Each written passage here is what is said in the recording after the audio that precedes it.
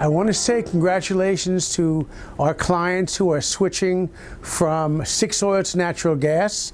The new NYSERDA regulations have come out, and you've hit lotto.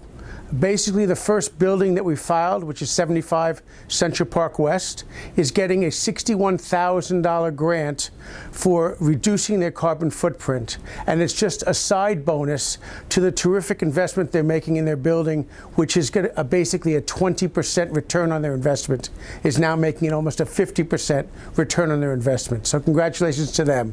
I want you to please look at Habitat Magazine this month. It has a number of articles regarding sustainability.